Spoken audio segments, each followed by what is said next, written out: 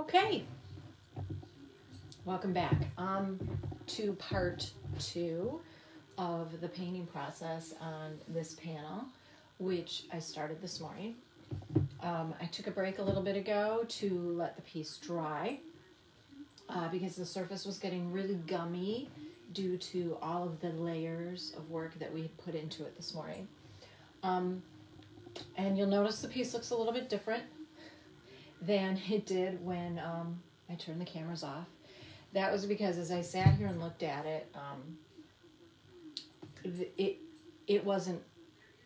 felt forced. It didn't feel right.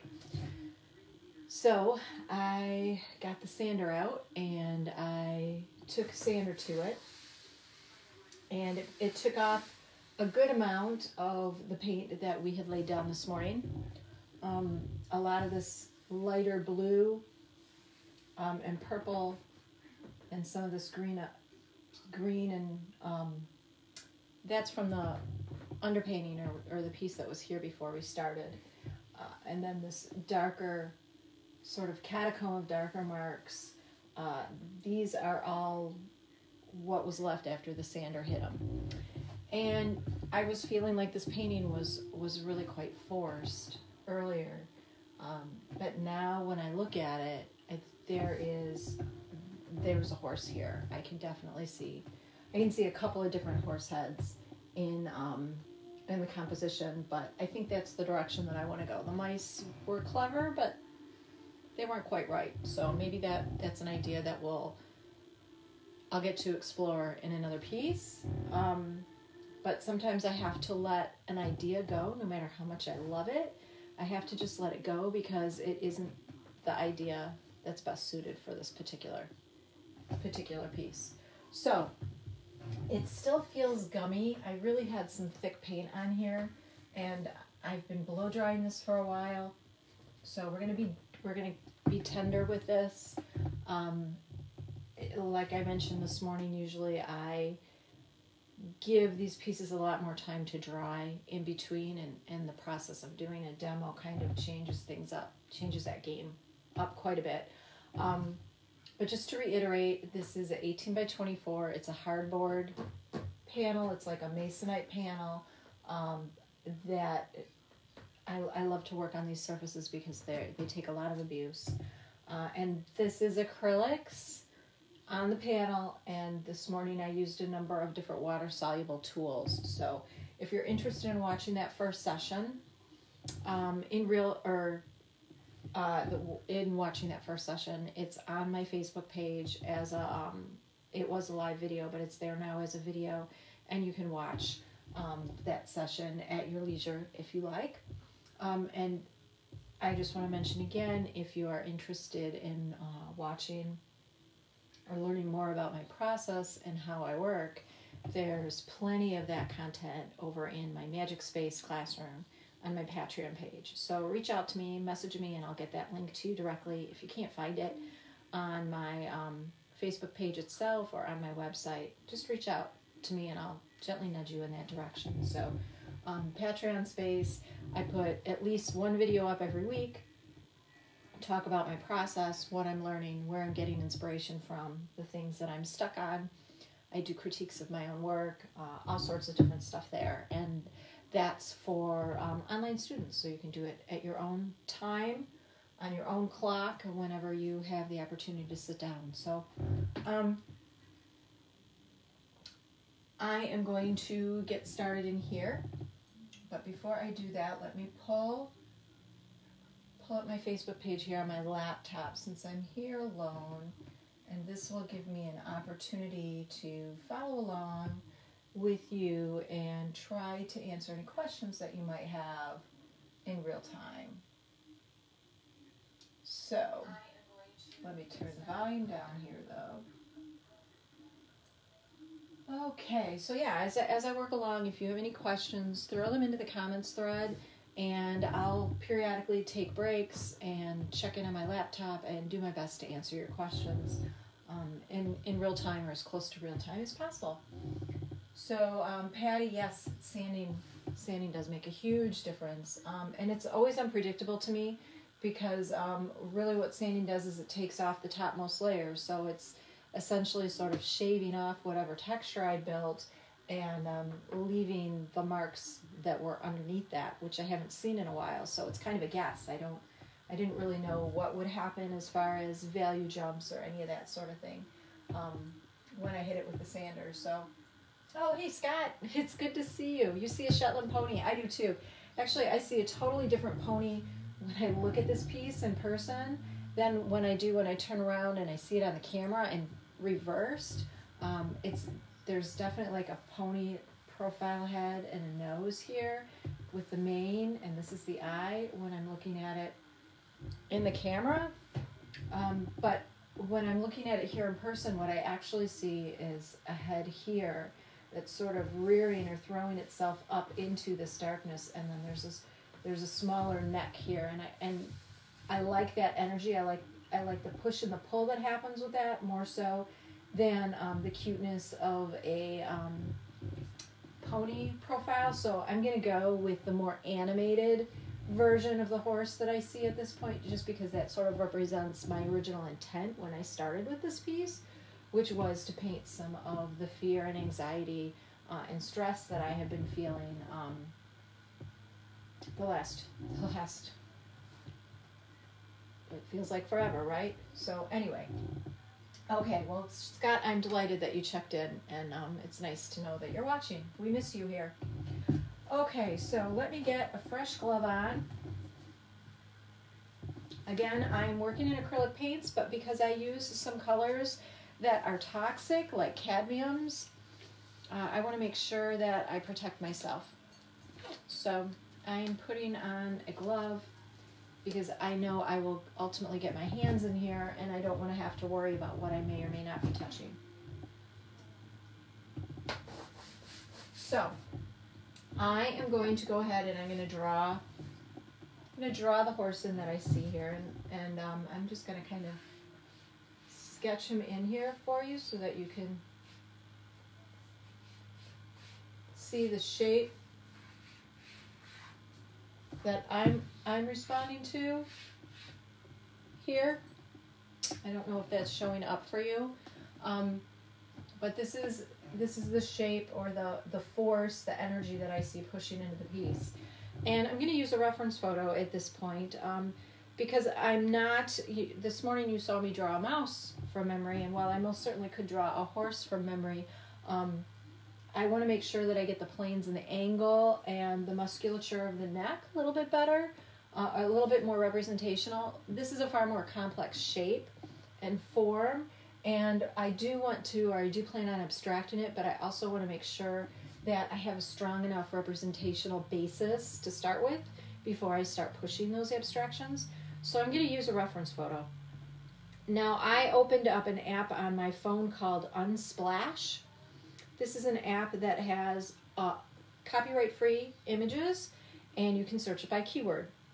So I have previously uploaded this or set this app up, and I'll show you the image that I downloaded and cropped this image. I'm interested in the white horse.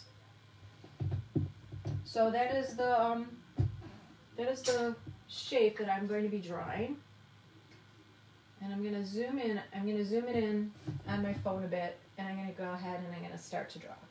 So I'm going to start, for me, it's easiest if I start drawing with the eye.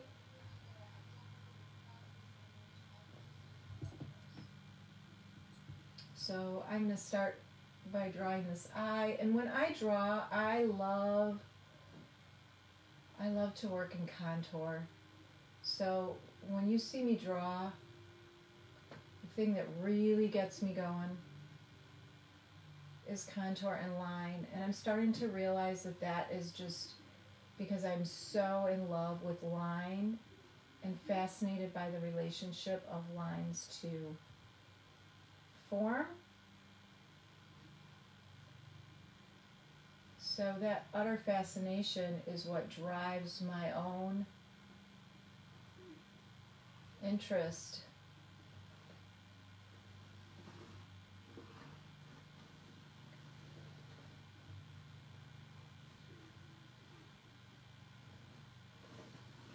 as I'm drawing this, I can see that there are some threads of that gold marker that I put in earlier that practically line up perfectly with the some of the lines or the edges on the horse itself. So I'm going to play with that. I'm going to maybe exaggerate that a little bit myself.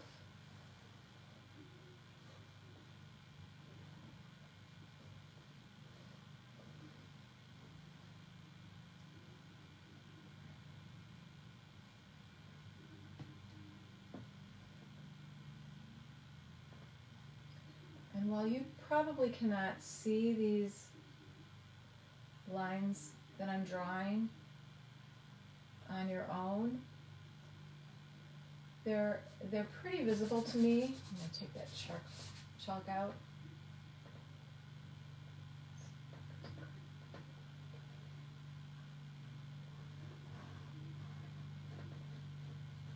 And again, this piece right here, this feels very much like the forelock. I love the energy that seems to have. So I've got this drawn in. I'm going to put my reference away for now, and I'm going to go back in with a water-soluble pencil. I don't have a whole lot of tooth here, so I'm not really sure how strong these lines are going to be.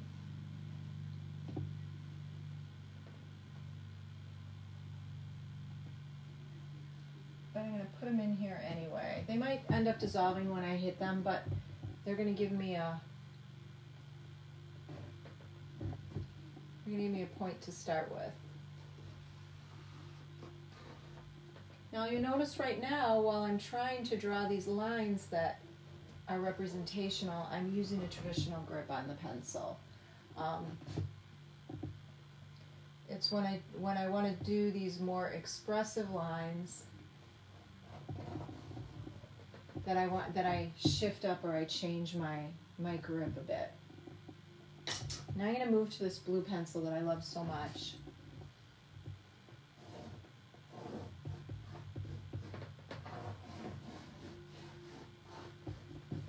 And I'm just going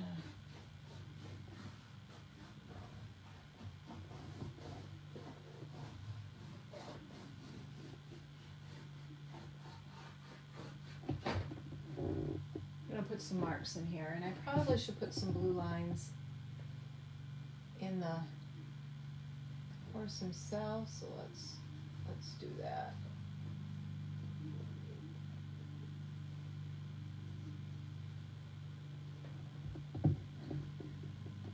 Okay.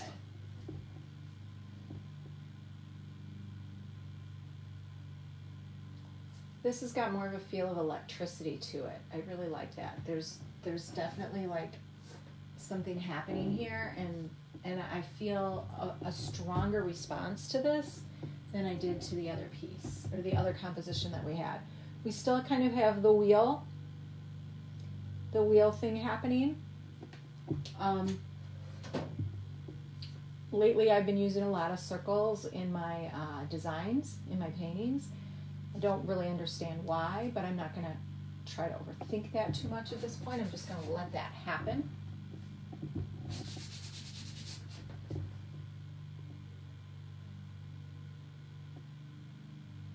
I'm looking at this piece and I'm figuring out my next move. I'm thinking what I need to do is paint that eye, and once I get this eye in, that's going to bring this horse alive to me, and I'm going to want to have a relationship with it or a conversation. It's easier to have a conversation with something that's looking back at you. So let's bring that reference photo back up.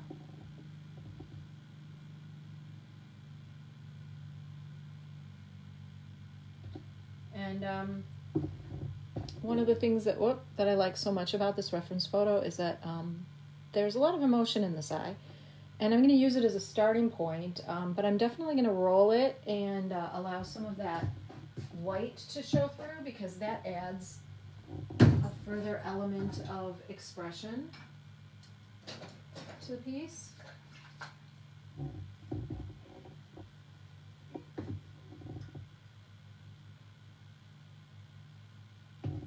Again, I have my palette off camera. Wow, I sanded all of the tooth off of this. My brush is not sticking at all.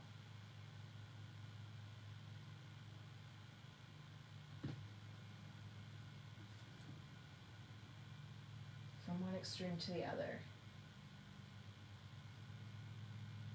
Now we call this inner part of the eye the white of the eye, but it really isn't white. It actually is full of blood vessels, and it's quite pink. What makes it look so white is the contrast between the creaminess of the eyeball and the part of the eye that's pigmented. So resist reaching for a pure white and locking that in with a pure white, because you don't want to do that. That's going to make it look flat and dead. And we want this to be very alive and believable.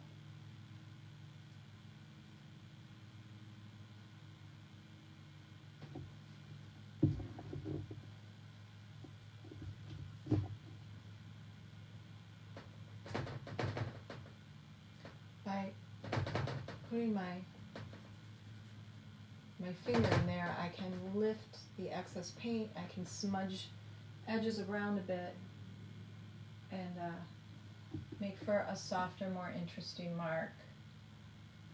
It's also going to give me soft edges.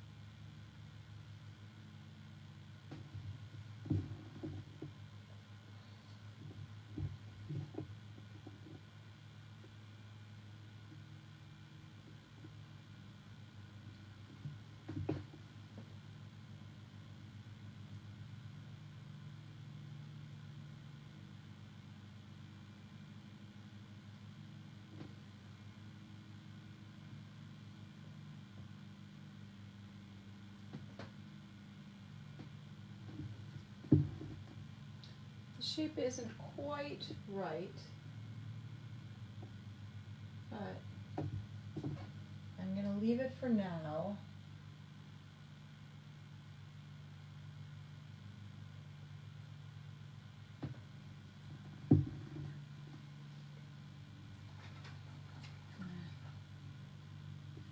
Try one other little wash of blue here.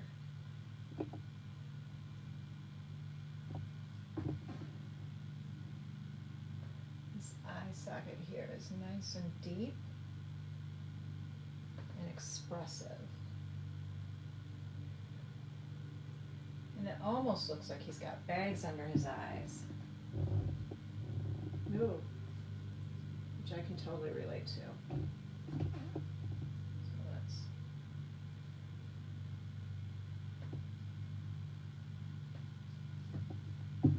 There we go.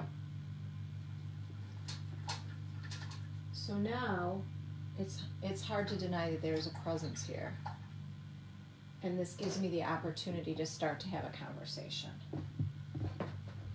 Now the one other thing that I want to do is pick up this edge, just like you saw me do with the mice this morning.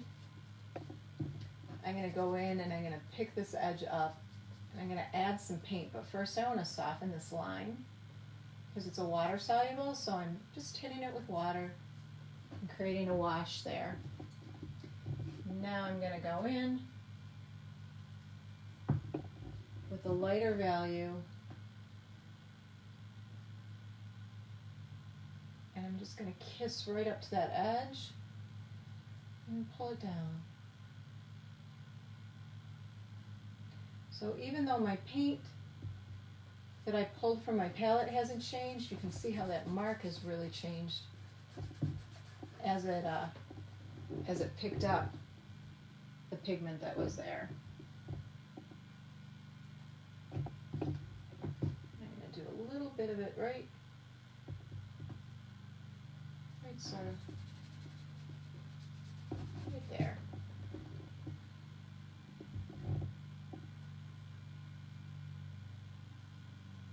And I absolutely love this sort of tealy color. So I'm going to brush some of it in.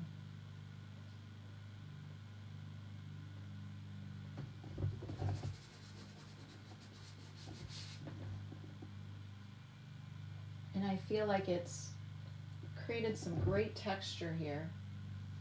Maybe I need some of it up here too. Whoops. Nope, it's not the right color. Let's darken that a little bit.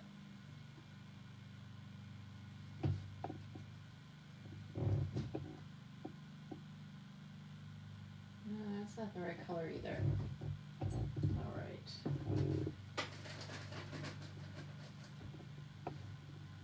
So I want to try and lift this.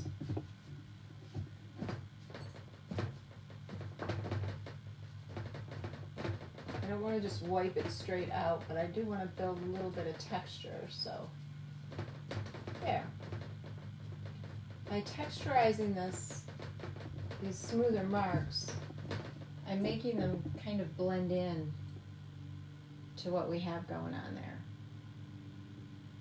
And I do like that. Okay, so now I'm going to turn this off, because really what I want to do is respond to the painting, not to my reference photo, because I'm not painting the reference photo, I'm painting an emotion.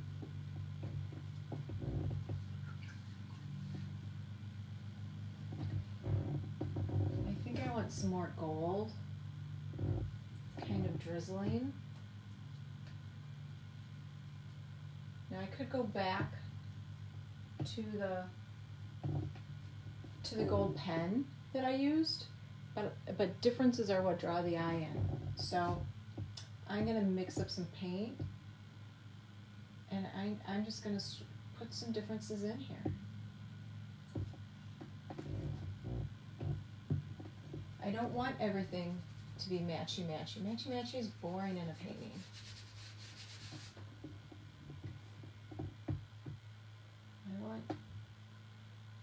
I want there to be some excitement. I want the viewer to step into this and not want to walk away. And so in order to do that, I need to build in differences and surprises. Things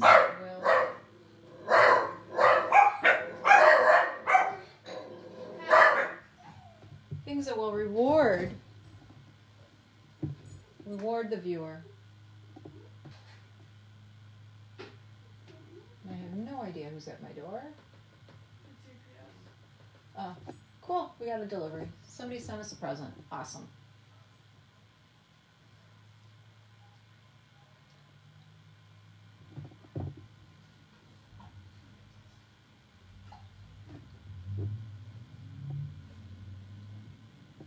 So I want this to sort of jump forward, the edge of this neck, but I don't think I want to change any of these values or marks here. So what I want to do is gently shift or push that to be darker. So I'm going to do that. I'll start out with a little bit of glaze. And I'm just mixing it on my plate from earlier today. And let's see what happens here. If I pull this out. That line is really beautiful when it gets softened. I'm going to pick some water up and see. Oh yeah.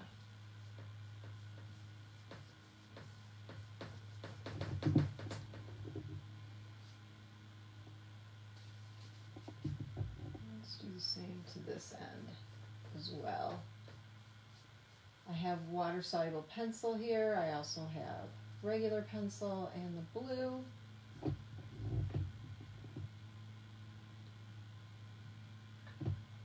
Yeah, I do like that. Now the next thing I want to do is sort of play with this wreath or wheel shape here. I'm going to do that with some glazes. My new favorite color is a golden one.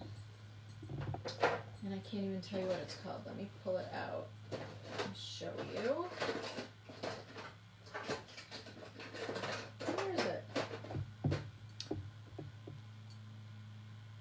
N3 Neutral Gray, for those of you who can read backwards. N3 Neutral Gray is my new favorite color. Whoops, and I just squirted stuff all over the floor. It's just a really wonderful neutral, and it's not super dark. Like, it's not black, but it's nice and dark, and it's not so heavily pigmented that it melts away other colors. Like, it plays well with others. It's not like a phthalo that really swallows up whatever else is in its company. This one is, I get some really beautiful neutrals with it. I found this one when I did an online workshop with Michael Carson, and he works in oils, and I work in acrylic. So I was trying to match, approximate, guess, because it was all online. So there were a lot of different factors in place, but guess at the sorts of the actual colors that he was using and find approximations for them in my acrylics. And he used a marvelous neutral gray. And that's how I found this one. I love to tell my students to go out and look at what the artists you love are doing. Look at what they're doing. Pay attention to it. Even if you can't actively sit and ask them questions, study their work online. Figure out what they're doing. And then ask yourself how you might adapt that process to your own work. So for instance, by looking at the colors that Michael was using, even though I couldn't learn exactly what they were, well, there wasn't really an equivalent because I'm in acrylics, by studying what he did and how it reacted when he was mixing it, and investigating other things, other colors, I was able to find something that did the same, had the same sort of reaction with my palette. So I took a process that he was using and I made it my own.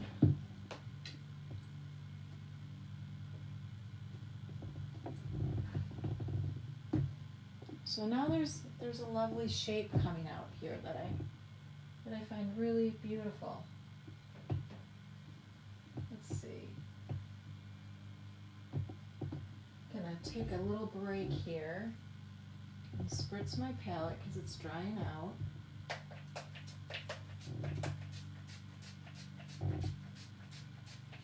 And let's see what you guys have to say, if there's any questions.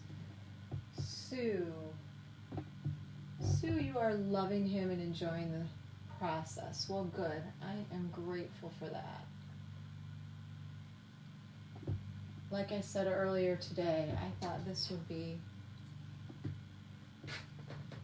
a welcome distraction from doom scrolling and waiting for news. We can take back our own feeds, right?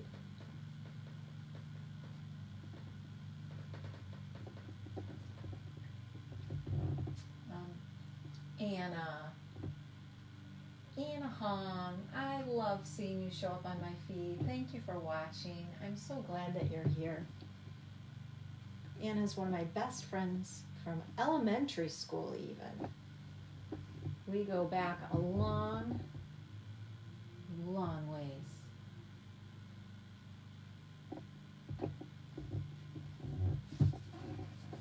Hey Barb, I see you're asking if I'm left-handed. No, I'm not left-handed. The camera has got everything reversed. So I'm actually right-handed.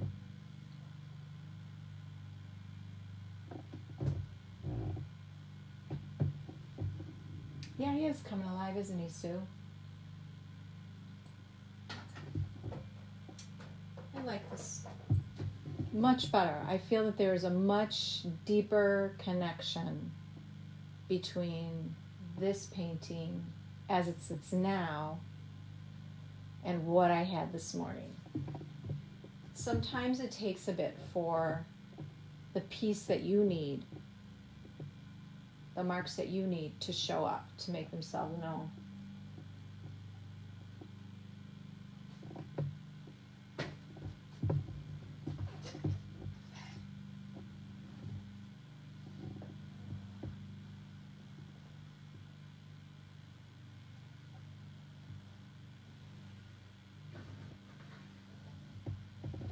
Now, I know I'm going to have to tame down a lot of this texture from the sanding part. I have to figure out what I want to hold on to and what I want to let go.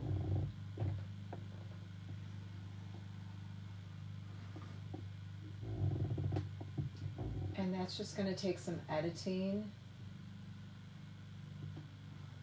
and a little bit of careful work.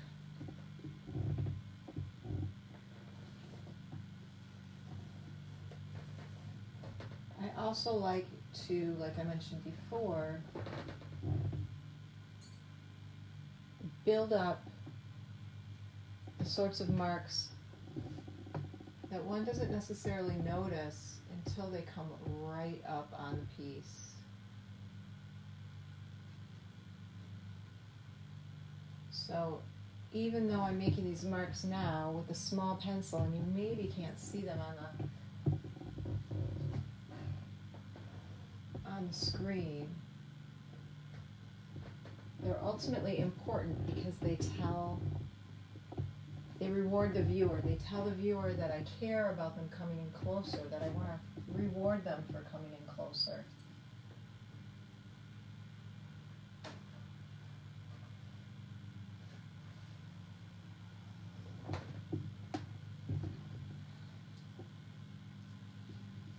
So I'm thinking that this texture here is all pretty critically important. And I like that this is a light texture on a dark ground, and down here I have dark texture on a light ground. So those two differences are nice. But meanwhile, what I want to do is build up some darkness and make these lines kind of dance a little bit.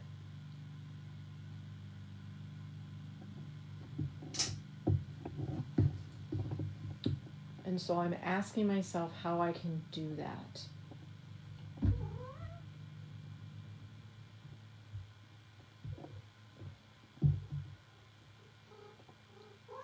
And clearly the answer isn't immediately apparent.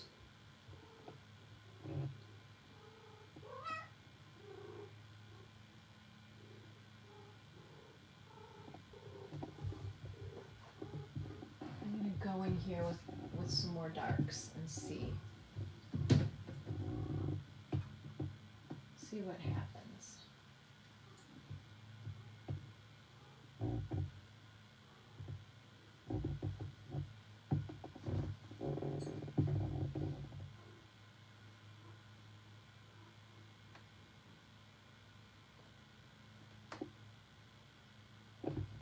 It's so pretty, isn't it?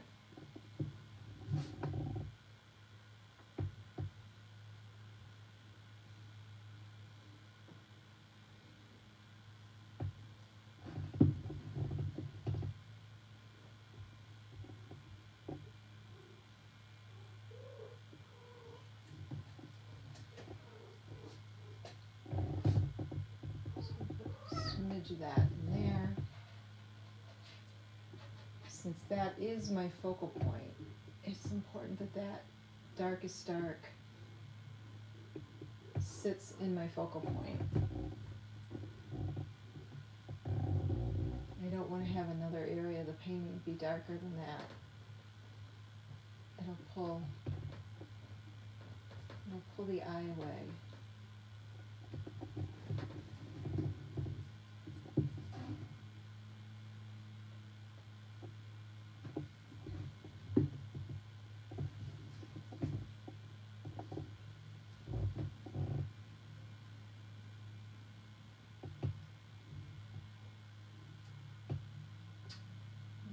Marks that make the painting mine. Yes. Yes, Sue, you are right.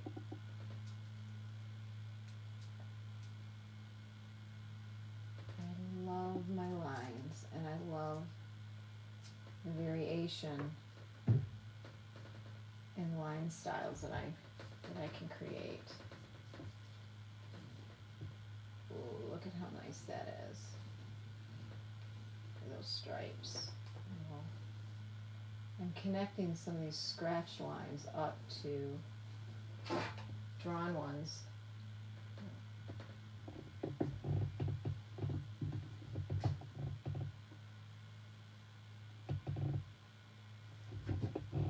CJ, sometimes you have to wait for the marks to show themselves. You are right. That is so, so true. Let's see what happens when I put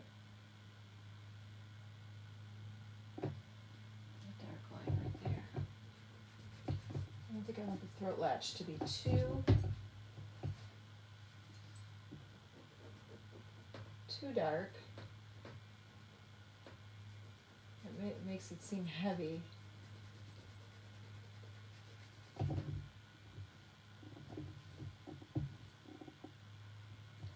I think I must have used a phthalo blue on this earlier painting here, because I really do feel like there's a good amount of phthalo-ness to this blue underneath, and I do love phthalo, so maybe I need to bring some of that back in. I don't have any on my palette right now.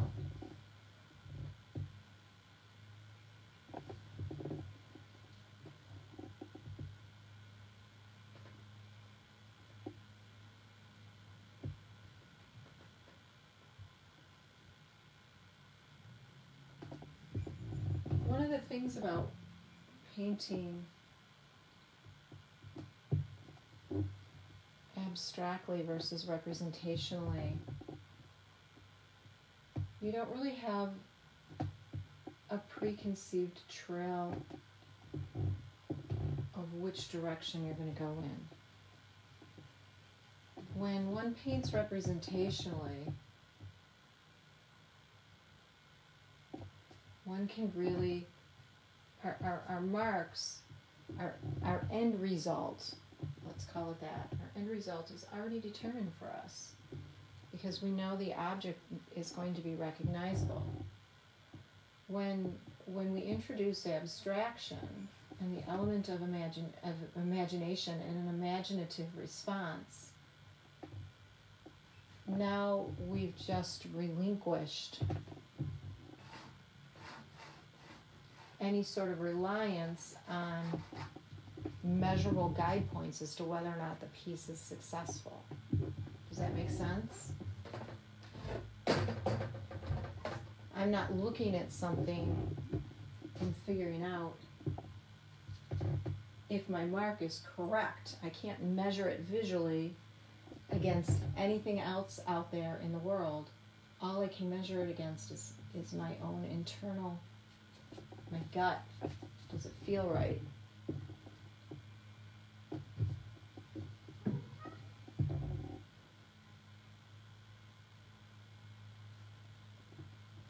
And that can be a really difficult thing to learn to come to terms with.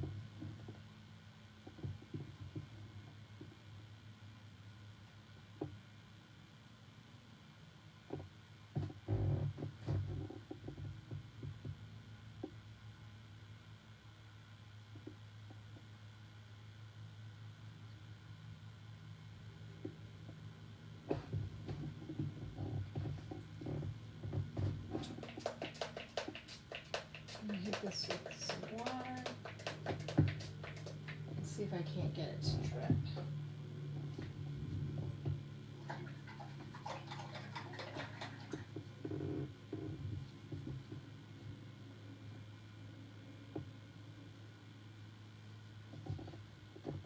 Also, just throw in a little bit of this. It might be too big of a value jump, but let's feather it out and see what happens.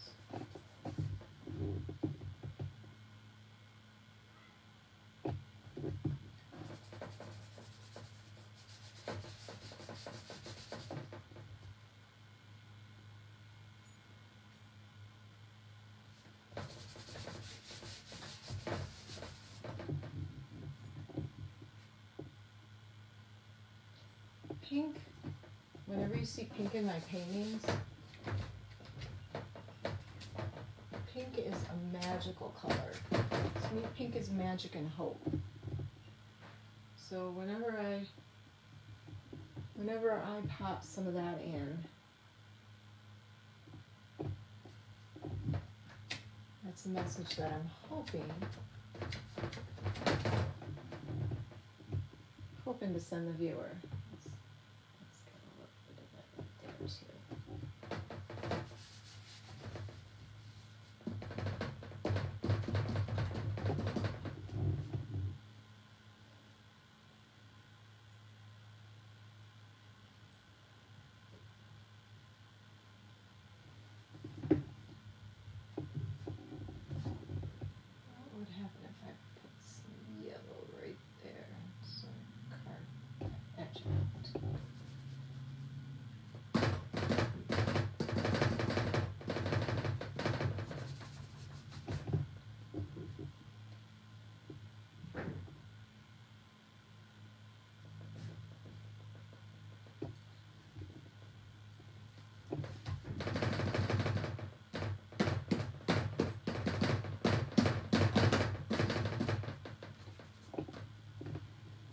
Feels a little bit forced or disconnected from the other marks around it, doesn't it?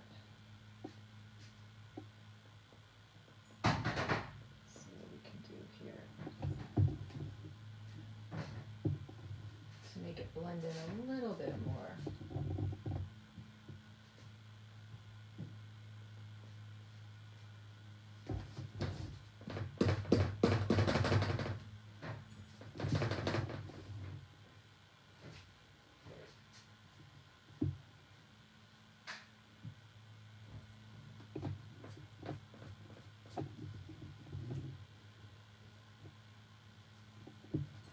I also feel that working upside down gives me the opportunity to work at shapes or look at shapes apart from labeling them or without labeling them.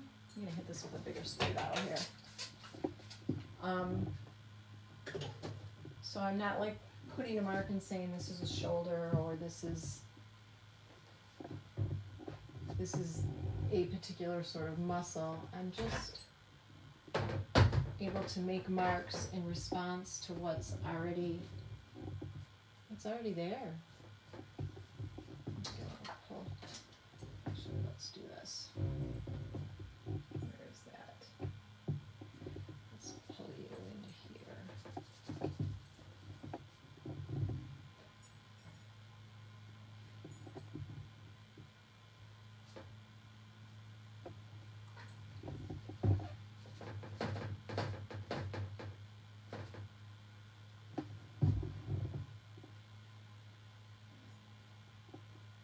I really like these marks that happen here.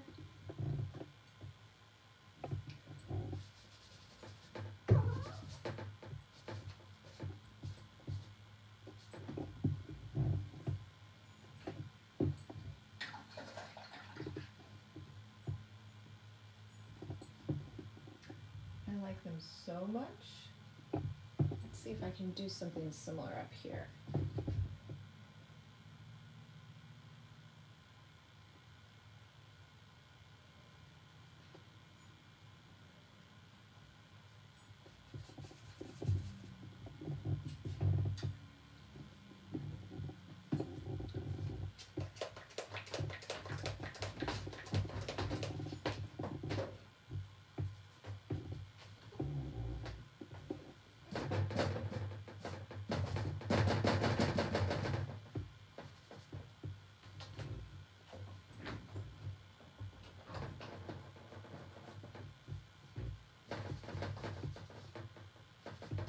I'm not sure that it's quite as successful.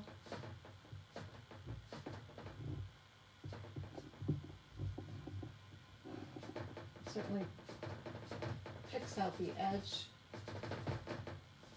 of that face. It's going to need a little bit more work, but that's okay.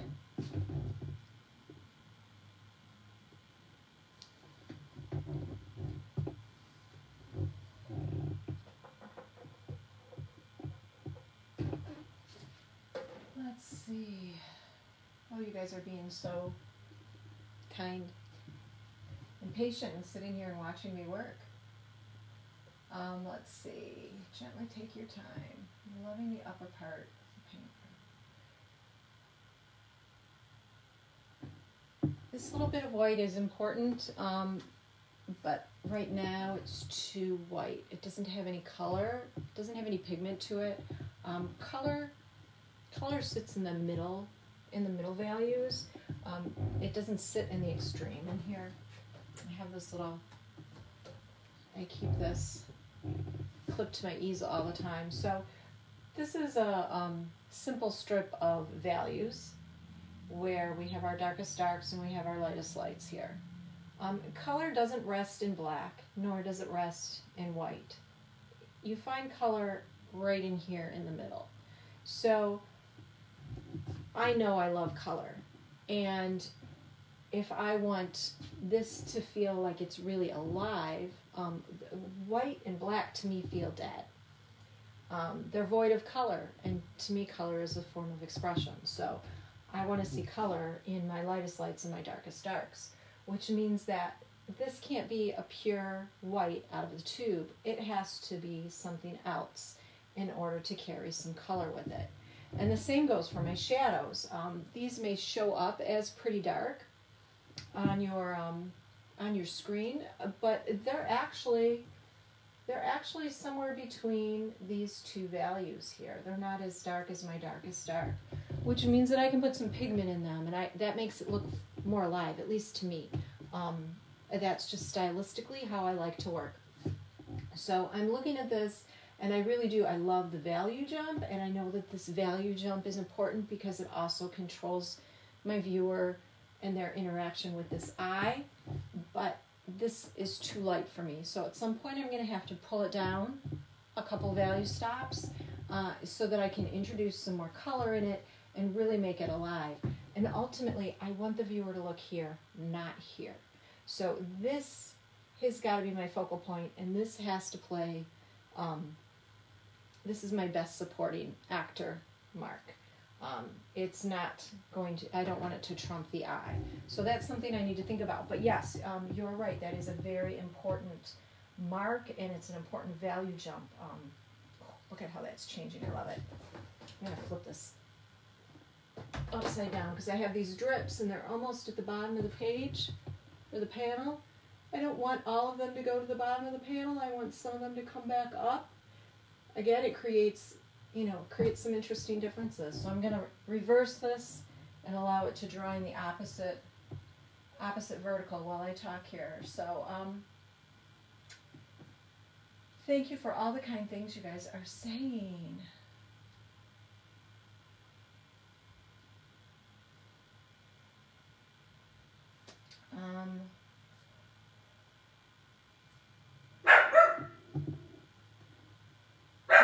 Sue, I'm reading your comments in my head, and I should be reading them out loud. Sorry about that.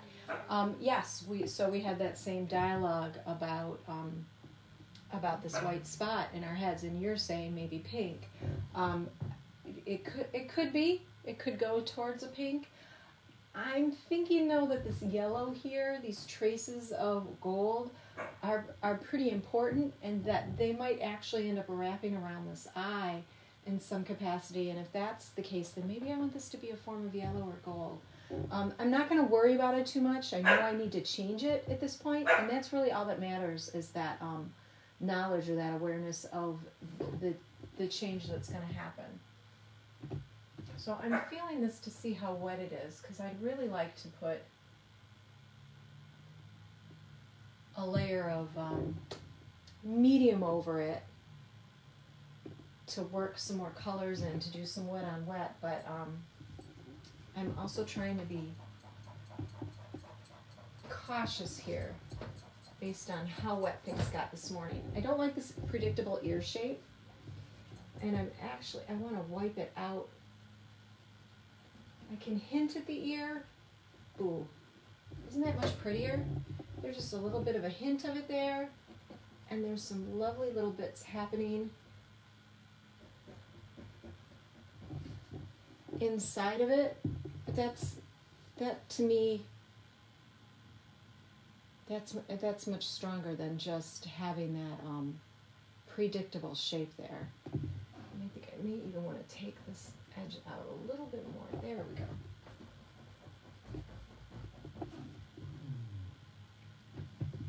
Okay. So, oh, Sue, you are so funny. Don't apologize for your comments. I'm delighted that you're interacting and finding value in this. And isn't this way more fun than doom scrolling? I think so. So I have to figure out this value jump. Is the muzzle going to be darker? I haven't really committed to the horse's color yet, and I don't have to, because this is an abstracted piece. The horse can be any color I wish. He can carry any markings I wish. I get to make all the rules here. But I need to determine if I want this to be darker than its surrounding area or lighter, because right now, right here, there really isn't anything happening that is important, that tells a story. Now, I could flatten this space out with less value jumps, but then it becomes an awful lot like that, which makes me feel like it's a traditional portrait head study on a ground. So I'm thinking maybe I want to sort of blend or pull this forward as though the horse's head is moving. Something else to think about. Look at how pretty that is. That area has really changed a lot.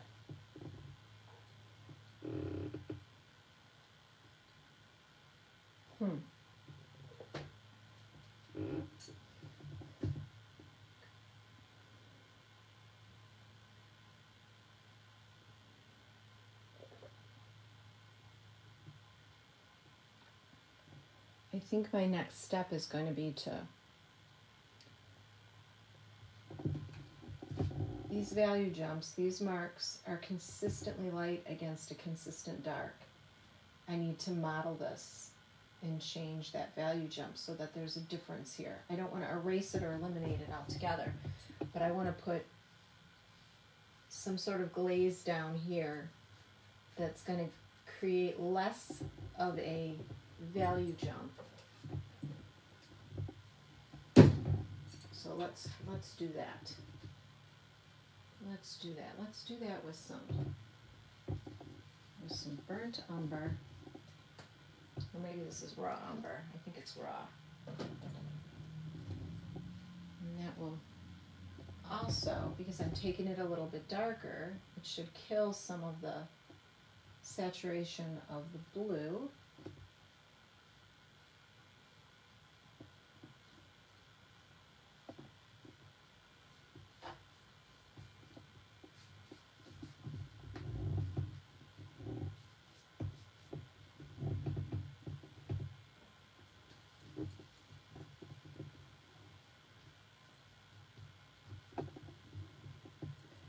I feel like part of that should actually be obscured.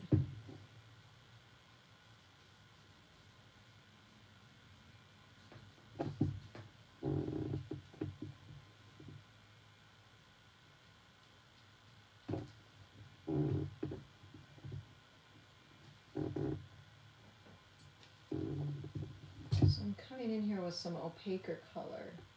Let's see. Does that make a difference?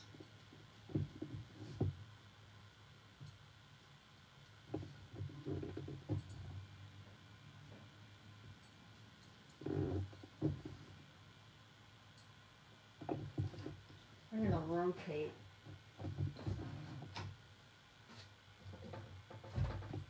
I was fighting that lower edge as I made my marks, and I don't want to do that. So I want to be able to pull my brush right off the edge. And the best way to do that is to just rotate it and work on it this way.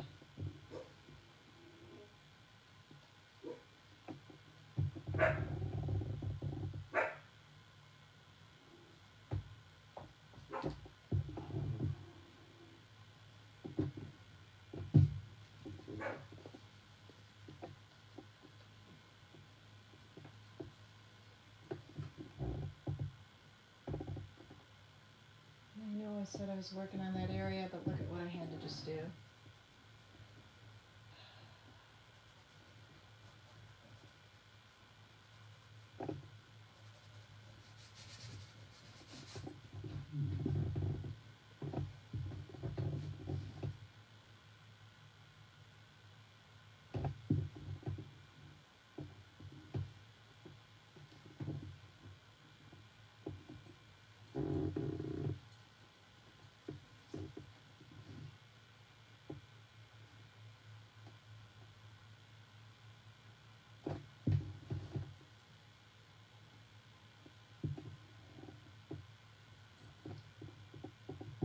I try to change the color on my brush every time that I go back to my palette.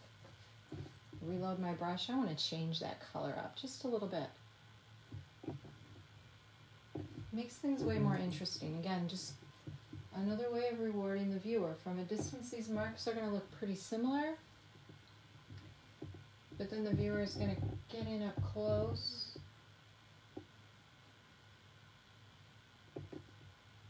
and see these sorts of things unexpectedly.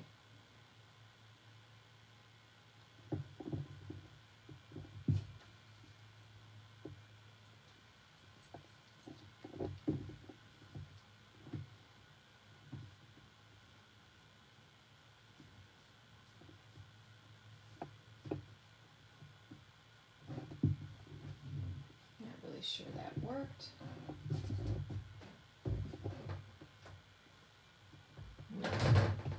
It's too similar in shape to the nose itself, so I'm going to rub it out.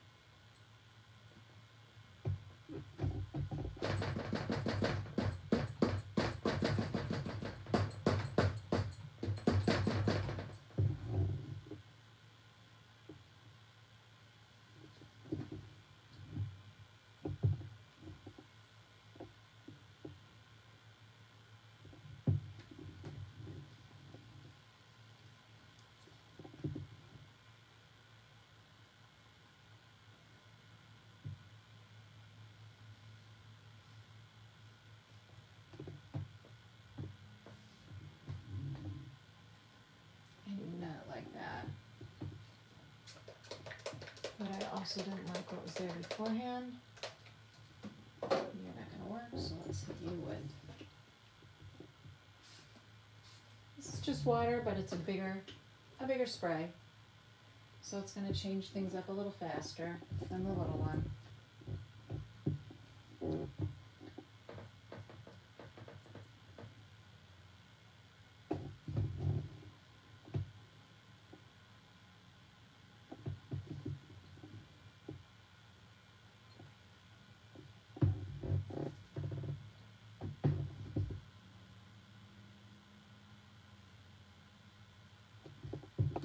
Ooh. I like that.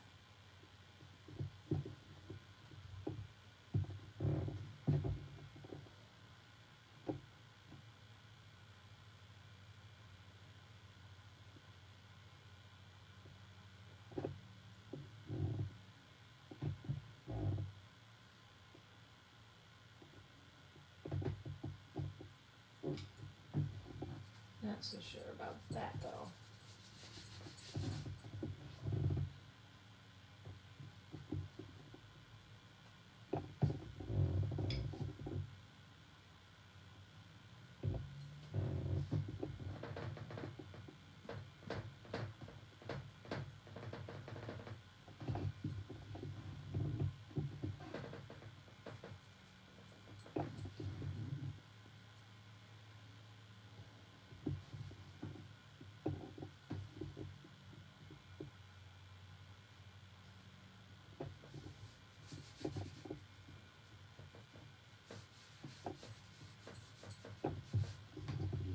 So as scary as it was to take the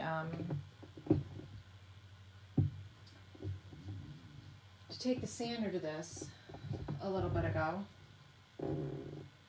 ultimately it completely changed this painting up.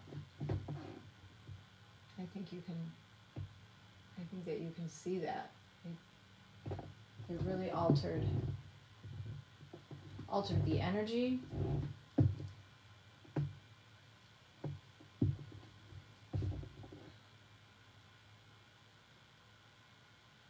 And give me the opportunity to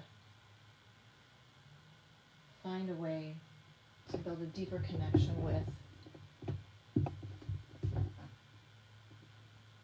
my emotions that I started out with at the beginning of the night, or at the beginning of the day.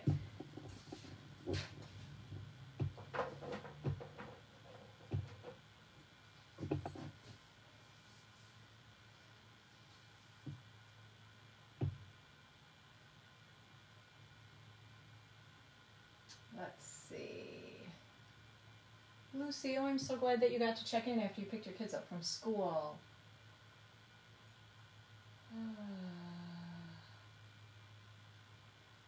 Let's see. Okay. I'm going to pick up a pencil again. And I'm going to reintroduce some line elements here. I am thinking, I really want this, I want there to be a feeling of sort of torsion. I want to feel like this head is really getting swung about.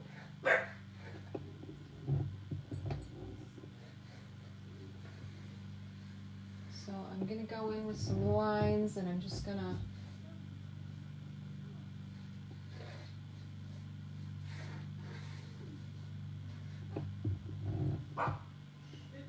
now a lot of these will end up getting painted over or may not even show up very much. But to me, it's part of the intention. Ooh, actually, if that ear goes back instead of up, and that line sort of just did it, what if I put a backwards ear there? That totally changes it, doesn't it? Yeah.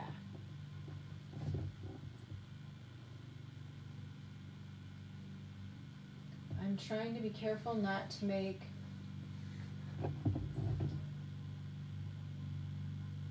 lines that are predictable or all the same.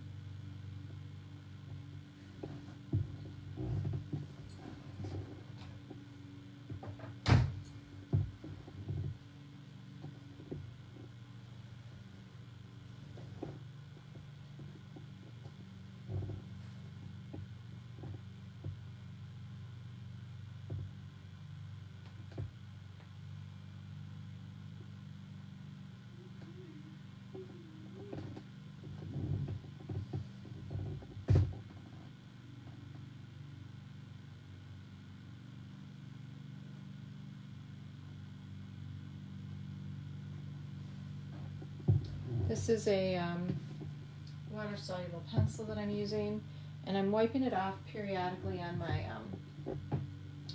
rag here because it's peeling up some of the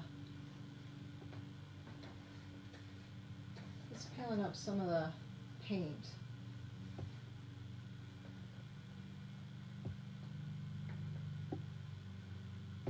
As I carve it through, as I carve these lines in, it lifts up a good, maybe you can see, if I bring it in here, where's the camera, and maybe you can't see, but there's a good amount of paint around that. So I'm going to try to wipe that off periodically. Ooh, let's scratch some lines in that, some stripes. That looks cool. Okay, now I've put a lot of lines in here with that graphite. I want to put just a few in with the blue. I need to sharpen this. I'm going to do a circle here.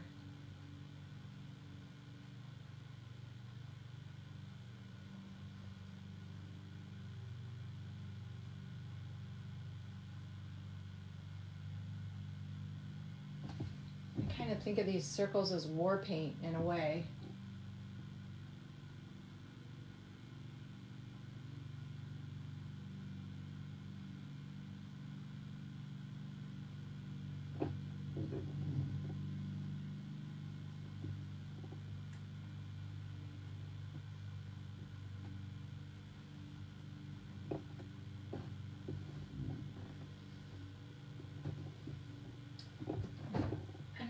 Sure that I have this throat lash quite. It feels too trite, so I'm going to pull my reference up again and I'm going to look at it. Oh yeah, so let's see. It comes across here, back, and then down. And there's a little edge of it there. Let's just look at, come back, let's look at that muzzle. I feel like I need to put the nostril in, but I think I want it more flared.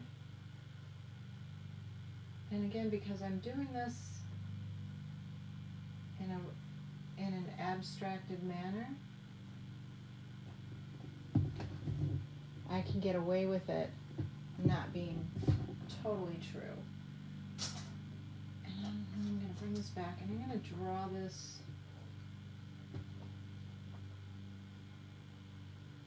I'm going to draw this edge a little bit truer.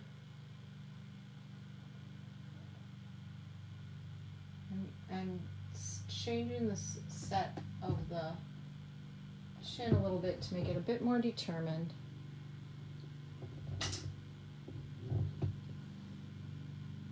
But I feel like that edge is kind of important.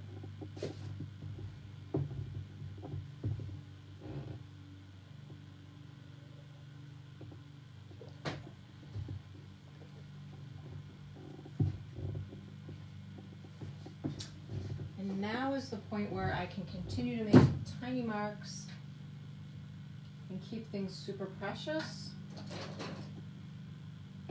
or I can just go big and bold. what is going to make the painting more exciting? Safe marks will make the painting safe. And I'm not really feeling safe. So,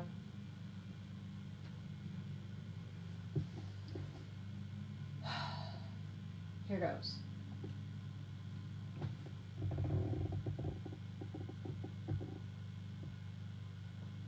This is straight up acrylic paint. I'm applying it with a spatula.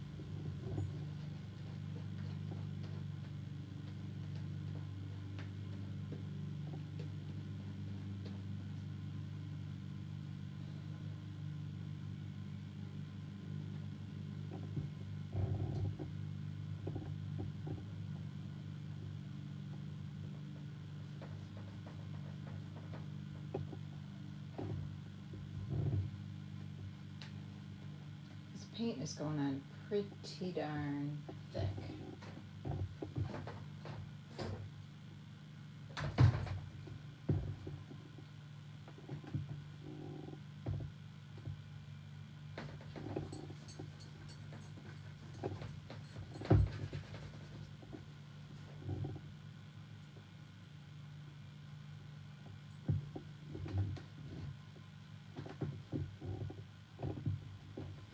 Because it's thick, I have a little bit of time to work it.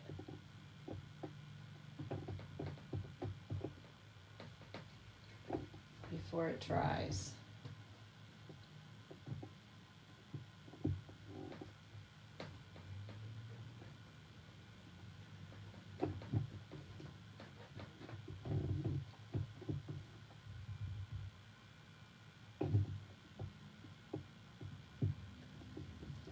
Getting to that point on my palette too where I need to replenish some of my colors.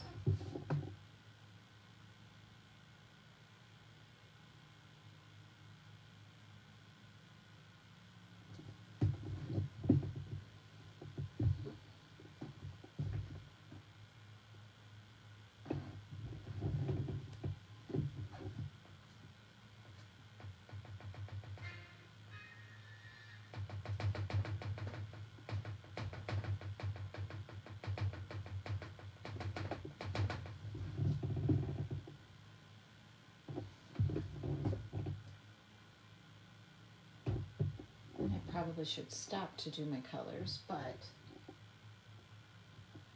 I get so caught up in the process that I don't want to.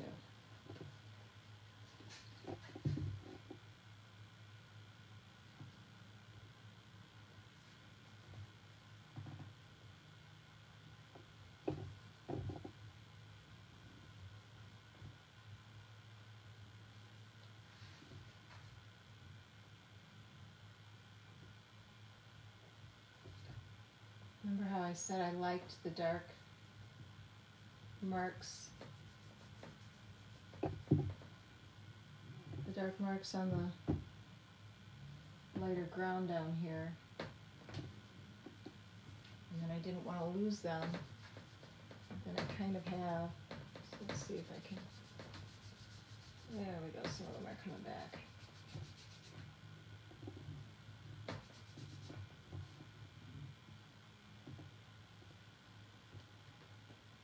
I feel like this vein, there's a central vein here that's important.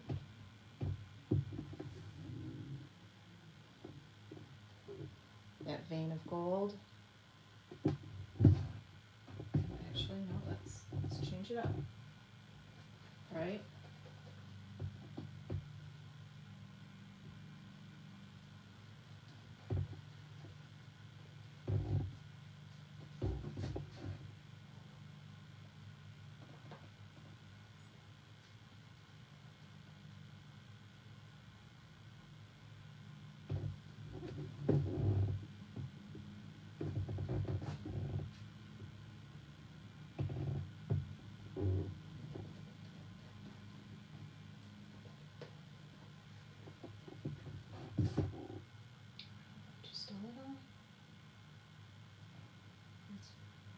more than what I wanted. But a little bit of that carrying the eye, carrying the viewer's eye in.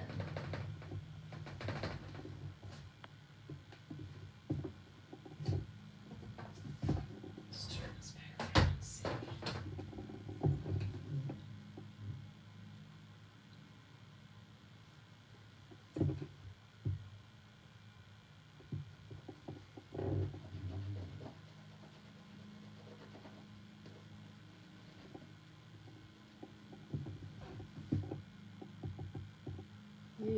Nope, that's too bright.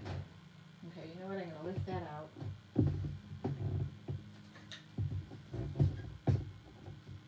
This is just a paint scraper tool. It's like a rubber, flexible rubber edge, and it's lifting the majority of the paint. There was so much paint there. I'm not a fan of that yellow space. Let's see if we can.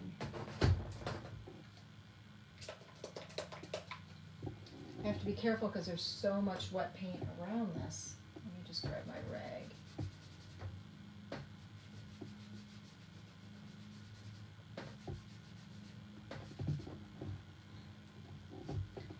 Okay. And where's my little brayer? So this is just a little brayer, and I am going to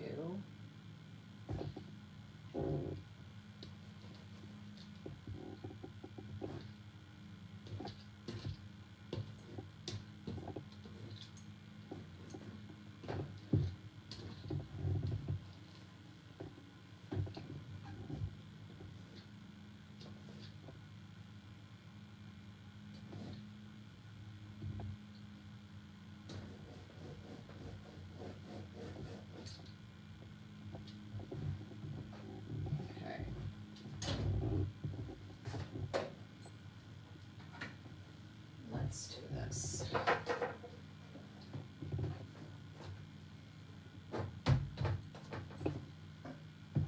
I think I have too much visual noise happening here.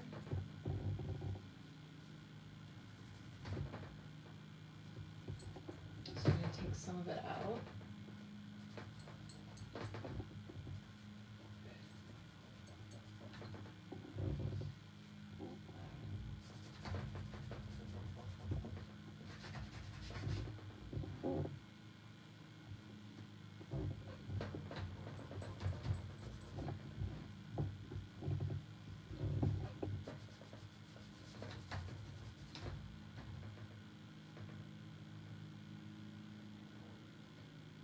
To be really careful here because there's a good amount of thick paint down. I'm going to carry some scratch marks into it and some lines because that paint is so thick, and I don't want it to be like the only uninterrupted mark. That one's kind of thick too.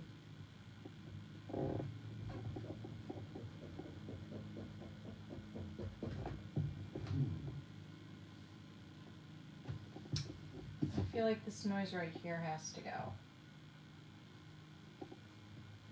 And that's what I was trying to do with this color that I mixed, this baby poop color.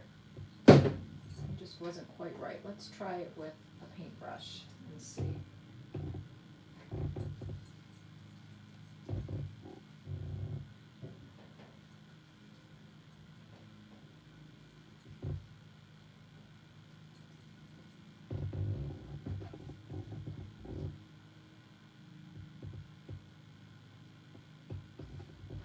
See what happens when I calm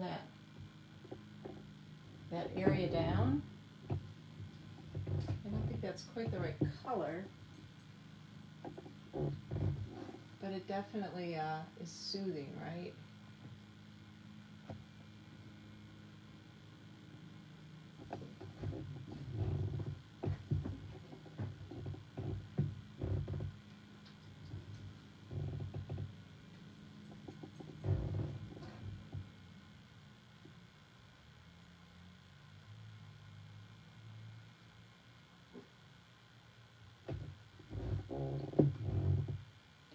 When I fill those spaces up, I'm careful to leave little pockets of what's underneath it.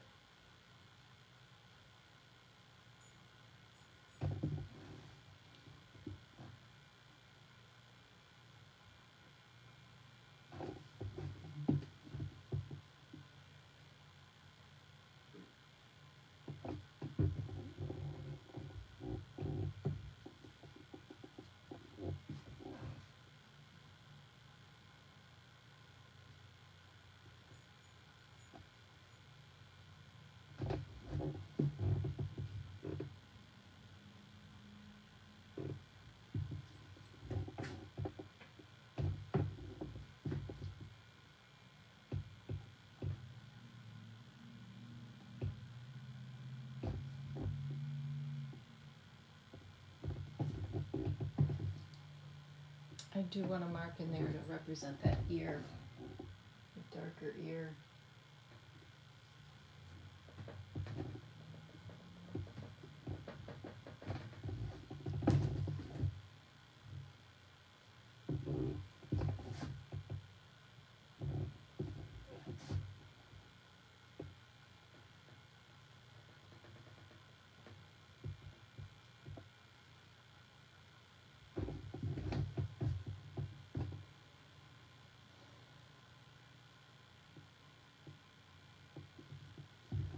Okay, so I think you get a sense of the push and pull and how I build this up. I'm getting to a point now where this piece is really wet and it's got to dry for a bit.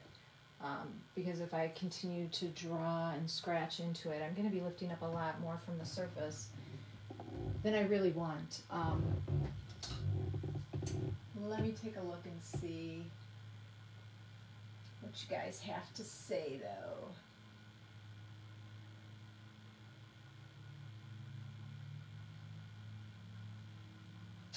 Let's see.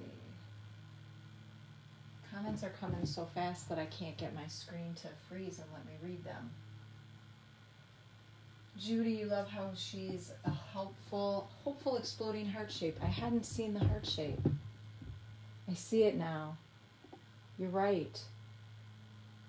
You're right. I love that. Thank you for catching that and seeing that. Sometimes we get so caught up in what we're working on that we don't really see the whole picture. It's one of the things that I really enjoy about sharing in process images on Facebook or social media is that it forces me to pause and look at the piece in a different way. I take a photo of it, I put it up on social media, and it gives me distance and fresh eyes, as well as the opportunity to hear what other people say. So that's always really helpful. It's a big part of the process. Sue, the best time spent this week.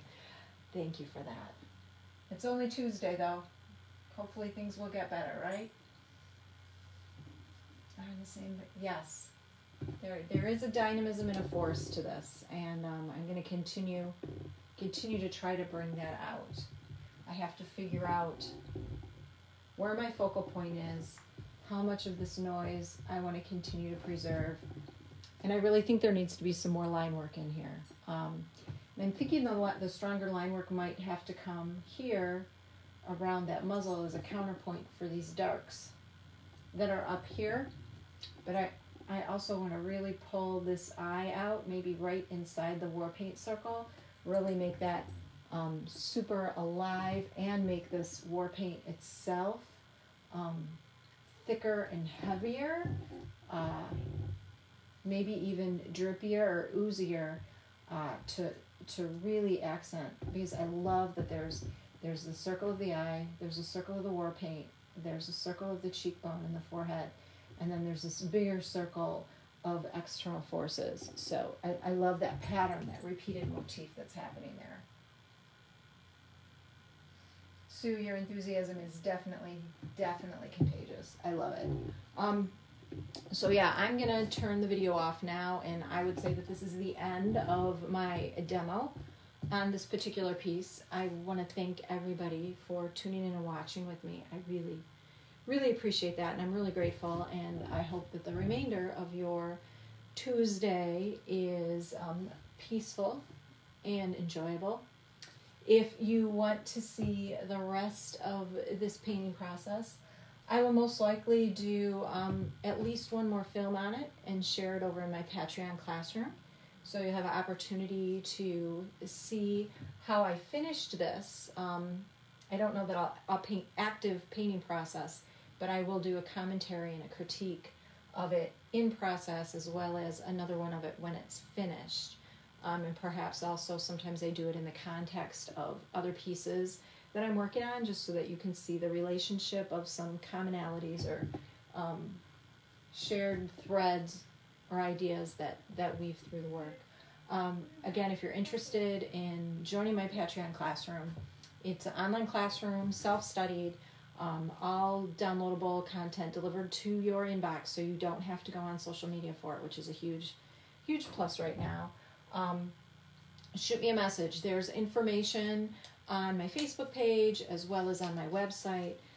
The classroom space is $5 a month. That's a cup of coffee. It's nothing. I want it to be really affordable for people during these times, and for creatives in general to go out and find inspiration and be part of a community of fellow minds. So $5 a month is a Patreon space.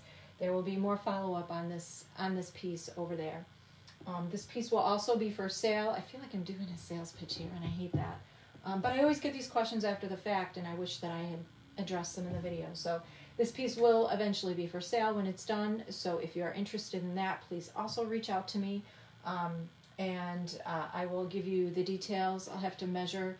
I think I said it's 18 by 24, and look at my price list, but my work is priced based on size, so and substrate. So I'm gonna guess. I'm guessing that this is around $7.49, but I'm not sure. So I'll have to double check that. Don't hold me to it. And I will also include an update on my Facebook page, and probably over on Insta too later on today, because I think it's still kind of early. We're at 3:30, so I do still have some time to work once it dries, and I have an opportunity to sit with it. But I'm really grateful to have been able to share such a big chunk of my day with you today through these two separate in-process videos, and I'm really grateful for your companionship and commentary comments as I worked on this piece, as we worked on it together. So thank you for that.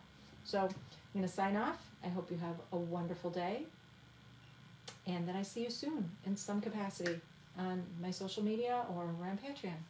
Thanks, everybody. Bye.